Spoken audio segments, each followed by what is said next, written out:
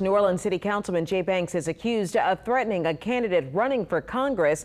And court papers, Belden Noonie man Baptiste says Banks threatened him after Baptiste made critical remarks of Karen Carter Peterson, another candidate that's running in that congressional race.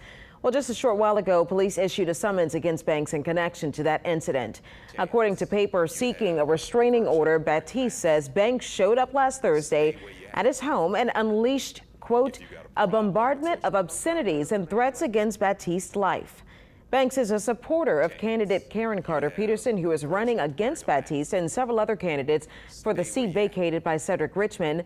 This summons issued to Banks is for disturbing the peace, and making threats. And the councilman did respond on Twitter a short time ago, saying in part, I've known him for years and believed him to be in crisis. That belief has been confirmed by a sadly distorted recounting of events that included profanity and threats from him. At no point did I threaten him in any manner, nor did we discuss his congressional race, end quote.